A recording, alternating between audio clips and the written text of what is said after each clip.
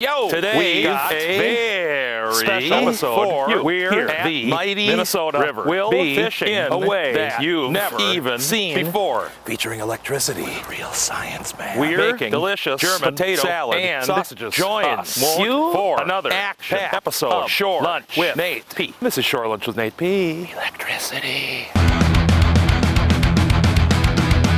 We got a super special guest, Dr. Solomon David, Assistant Professor of Aquatic Ecology at the College of Fisheries, Wildlife, and Conservation Management at the University of Minnesota. Solomon? Doctor? Hello!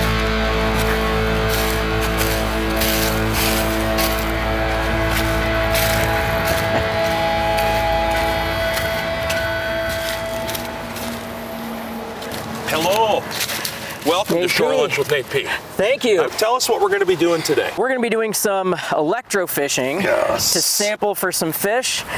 We work with particular non-game native fish, the native rough fish as they're called here in Minnesota. Yes. So hopefully we're going to find some fish for you all, and we're going to measure them, get some data on them. You're going to help us out. Can I kiss these fish? Is it okay? You will be able to kiss the fish carefully. Perfect. Of course, carefully. This type of electrofishing is called boom shocking, not because of the sound, because we use two big booms that go into the water. They help create that electrical field. Okay. So if the fish are close in that range, they're going to get drawn to it, and then hopefully you, me, and maybe some of our other team members will be able to net those up, and we'll take a look at them. How many fish do you think I'm going to be able to kiss today? That depends on how good you are at netting the fish, Nate. Okay. So we'll have to see. What do you think about the river conditions right now? You know, I'd say they look good to very good to suspect. So, you know, we'll see. All right. Yeah, Glad awesome. to have you Let's aboard. get after Let's it, go. huh? So this is the University of Minnesota Volunteer Researcher Agreement. You both are volunteer researchers. You are helping us out. All right, he's got it. I think this is the first time on Shore Lunch that I've gotten to a boat and not fallen into the water. We've got a bunch of talented researchers here. So this is Jonathan, he's a senior undergrad. And we've got Alyssa, who is an incoming Ph.D. student. And then we've got Captain Extraordinaire and freshwater mussel expert Mark, driver and navigator. Releasing the whiskers. There you go, nice. Okay. All right, it's like you've done this before. Am I doing this scientifically? You know how to operate a bungee cord. That's really like half of science right there. We're gonna have some booms that we swing out, these big poles, and so those are gonna work as the anode, the boat works as the cathode, and we create an electrical field. So that way if the fish are within a certain range, they're gonna get drawn to it. If they're a little bit closer, they'll get stunned. And then your new expert netter, Nate P, is gonna net up those fish. I think I got it. Let's go fucking electrify some beasts. Nate, can you give me a hand getting these booms? Yeah. They look like the squid things from the Matrix. Let's tighten that again. And out and over. You don't want to set it too deep, because if you shock them too deep, then you won't see them when they come up. Hot diggity dog. You know, since we're working with electricity, these are insulated gloves. Gotcha. Oh, all right, let's do it. It's whisper quiet. In order for the shocker to be operative, you have to be standing on this pad. Okay. Now Mark runs the safety. It's got a dead man switch back there, so like he's got his foot on the pedal, so if anything goes awry, he can cut the power, control everything from there. We're mainly targeting gars and bowfins, which is what our lab is focused on.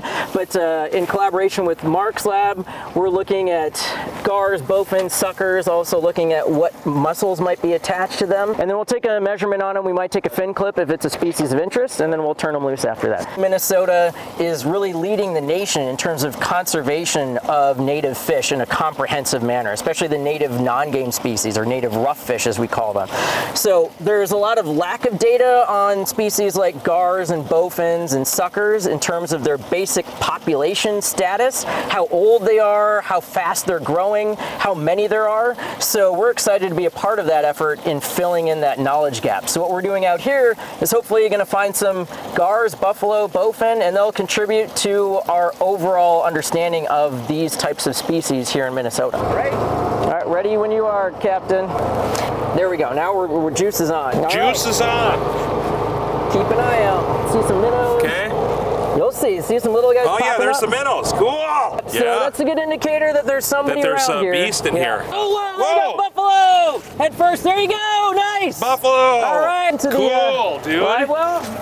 All right, Awesome. big mouth buffalo. You netted that like a pro. Dude, that was awesome. Oh, there's another buffalo. Cool. All right, another big mouth. You got it? Yep. Oh, they're big, beefy boys. Yes. All right. You know, what you'll find surprising is the places where we think there's going to be fish and there aren't, or there aren't going to be fish. It's just like fishing. You just never know. Oh, there we go. Somebody looks like a buffalo is kind of torpedoing out of nowhere there. Oh, there we go. Jeez, buffalo galore. That's a smallmouth, I think. Oh, what is that It's like there? a little walleye or sauger there. Little carp maybe? What do you got there? Oh, is it a carp sucker? Oh, quillback, looks carp like a quillback. sucker. Yeah, nice. Cool. This is awesome. These things are up, gone. So it's like you gotta really be at the ready. And I'm actually a pretty good electro fisherman, I guess. I didn't think I would be, but it's really coming naturally to me. Come on, you big beasts. Whoa. Oh, what do you see? Another buffalo. All right. Nice, there's another buffalo there too. Oh. Couple buffalo. Where? Oh, shit. Oh, I missed him. Damn it. I kind of feel like Ahab. Oh, no, that's a, what is this? Shad. Oh, nice. All right, another decent sized shad. Cool. All right, good. Looks like a carp on the, so this is a carp. Little buffalo. Nice one.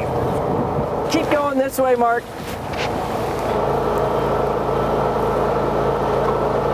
Oh, look there's at a that. big. Oh, blue sucker! It is? Blue sucker! Keep the juice on! Keep an eye out behind us, too. Dude, that'd be fucking awesome. Oh, there it is. There it is. Straight ahead. It's going. Oh, yeah, that's a blue. It is? It's a blue. She's beaching herself. Look at it. Way up there. Nate P, this is going to be you. Oh, cool, dude. Wow. I'll try to cover you from the Dude, tail this side. is fucking crazy. We need to get the head in your net. So you're going to come from the left. Keep the juice on. Wow. Keep the juice on. A little bit closer. Closer. There we go. Scoot it back, Nate. Scoot it back. There we go. Wow, Bring cool. it up. You bring it up. There you go. I got your net. Wow, dude. There you go, Nate. This That is is so gigantic. cool. I've never seen one of these before. Look at how beautiful it is. Holy smokes. All right, these are super sensitive, so we decided in advance we would stop, get the measurement on it, and then turn her loose. Nice job, Captain, getting us on that one. Wow. Whew. Look at its neat lips. I've never seen one of these in real life before. She's got those sickle fins, which are very different from other suckers, so the fast-moving water. That is so cool. God, look at that cool fish. So nose right there, make sure her nose is there, but not too squashed. Nope. Nate, I'm gonna let you do the honors and call out the number approximately where that's at. 79 centimeters. All right, and then we're gonna do the standard length. Okay. So right about what lines up with what we call the caudal peduncle. 67 centimeters. All right, great. Okay. Keep giving her some support in there because she needs a bit more. There she goes. That's awesome. Those are super rare fish. Well done. Fish bomb. Professor Nate That P. was really cool, man. All right. Yeah. It's a beast. It's like a river shark. You're the river shark. right. Top of the food chain. All right. Back on the shore here, we're going to do the honorary kiss and release of all these fish. All right, I'm gonna get confirmation. I'm gonna say that's a big mouth buffalo. Jonathan? Yeah. All right. Big mouth buffalo. 53.5 centimeters. 43. There you go. Wait, this is 44. Okay, 45, let's say then. Don't make it bigger than it is, Nate. Don't bring an angler aspect into it. There you go. Yeah, it looks like a hyphen, right? It's got the high dorsal ray. So hyphen carp sucker. Okay, we got another big mouth here. 52.5, 44. All right, we got a bit of a mystery one here. What does that mouth look like there? Oh, is that a smallmouth? I don't know if that... Or is it a black? It might be a black is what we're thinking. Yeah, that mouth is weird. It's definitely weird to be a smallmouth. Yeah. Could it be a black buffalo? Yeah, it could be. So it's got a subterminal mouth like the smallmouth. It's weird, yeah. Now we got a smallmouth. There's a beast. This thing's a tank. Oh, God. You gotta get it. Just don't want to drop it. There we go. All right. Gizzard shad do tend to be pretty smelly, so you want to get as close to them as possible and get them all over you. Yeah, he's got a good stink to him. Sauger or a walleye in there. Yeah, What it's a is that? sauger. Or a saugeye, maybe. Yeah, Could be a yeah, hybrid. That's a pretty fish, isn't it? Nice. All right. Last one. Is it just Oh, a my carp? favorite. Yeah, Yep. the carp's being the Common problem. carp. Oh, Go easy. figure. Yar. All Oh, right. God damn it. So. There you go. All right. Yeah, that was the most fish we've ever caught on the Shore Lunch All program. right. I think from here on out, we're going to use electricity exclusively. Who's Hungus Bungus? I think it's time to make some sausages and some German potato salad. All right, the rest of the team, your job is to collect some more fish. Thank you so much for bringing us out here. This is so cool. Something I've always wanted to do, and I've always wanted to touch and kiss a blue sucker. So, yeah, we did it. Dreams come true. Dreams come true. On a scale of 1 to 4, how Hungus? Probably between 5 and 5.5. Oh, yeah, I'm right about there too. Dish is going to be a German potato salad. Warm, sweet, savory, tangy German potato salad with some bratwurst. Let's begin with a little water. We're going to use this to boil up our taters, okay? Have you used a knife before? I am familiar with the concept of a knife, yes. Knife's cut. Yeah. Give me about 10 of these taters. Okay. Cut them in half. All right. I would say these are exactly half. Yeah, that's because perfect. it's the precision of a scientist. Here's what we got to deal with out here. We got this hell wind, so we're going to mitigate that right away with your favorite Ronald's wrap. Ronald's wrap. And the wind is coming kind of from this direction, so we're going to Ronald's up here. We're boiling. Would you carefully dump those potatoes in? All right. You can do them one by one if you want. Okay. You just don't want to splash yourself. Got it. And now we will lid that up and let those cook. We want to get them al dente, as they say. Nice. You ever use this at home? This stuff's gross. Oof. Oh. It's not that bad, actually, yeah. but it's really, it's making my eyes water. This seriously is my favorite bacon. It's so good. Potatoes are done. We're gonna use this very scientific method to drain the potatoes. Would you like to smell or hold clown rag? Sure, you know, I think it's important to sample the situation. Smell. All right. I think the breeze is affecting the natural aggregation of aromas. Here, put it in your pocket. You It's, get to hold clown rag for the rest of this, okay? Awesome. Some nice fresh brats. We're gonna poach the brats, okay? You don't want to boil the brats. Okay. You want to simmer the brats. I feel like the wind is actually getting worse. It's terrible. The wind has done this to my glasses. Sausages are looking good. Things are rolling. Hey, there's our crew. Yeah! They are cool enough now to the touch. All right. And I'm just gonna have you cut them up like some little discs. All right. What do the Germans call these little discs? Diskenkuchen. You see like this little pocket of fat right in there? If we were boiling, there could be a good chance that would blow open. That's what I'm trying not to do, is keep the casings intact. So first things first, we'll get the sausages out. Now we're just gonna cook this bacon. We're gonna render it down. We're gonna sweat these onions down now. Nice work. We're gonna add a little sugar into this mix. We're gonna caramelize the sugar. It's gonna turn into a glaze. It's gonna help sweeten the dish. Okay. We're gonna add some of this vinegar. It's gonna make this tart. It's gonna make it tangy. It's also gonna help bring off some of these bits that were on the bottom of the pan. Okay. It's called the fond, and that's where a lot of flavor is. Pepper me up, my friend. Pepper me up. I like the additional soundtrack that I get to experience. It's good, isn't it? I'm gonna dump this sauce in. We'll use clown rag to hold the lid on tight. Okay. And shake the shit out of it, okay? Shake the pot. Shake the pot. Shake the tater. Sausages, put them right in there. These are gonna start sizzling up real nice. These are little French breakfast radishes, and they call them breakfast radishes because in France they eat these for breakfast only. That's the only thing they eat for breakfast. The wind is a character in so many Jesus episodes, Christ. but it's something to actually experience it in person. Just a little squeeze for freshness. I'm gonna put in these chives here too. You wanna shake those bad boys up again? Shake it, shake it, shake. Okay, we're ready to go. Time to eat. Sounds good. We had breakfast, a small breakfast, but like a big hearty meal like this sure does the trick.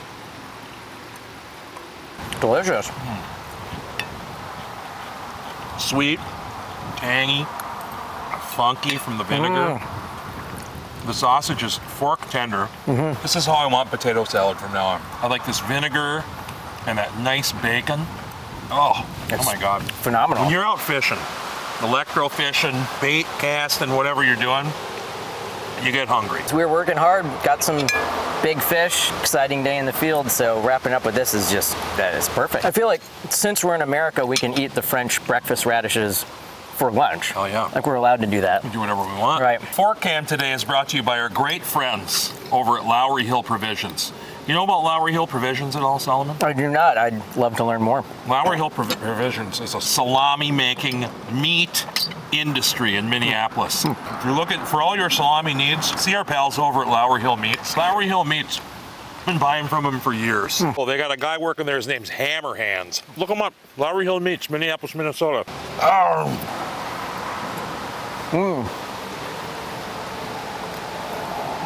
It takes a delicious bite to keep me quiet like that, so.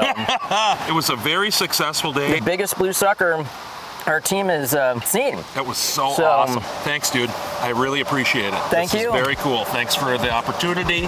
Thanks for being such a gracious host. And wait, I'm the host. I've been Nate P. This has been my good friend, Dr. Solomon David. Peace be with you. I got that fishing in my system.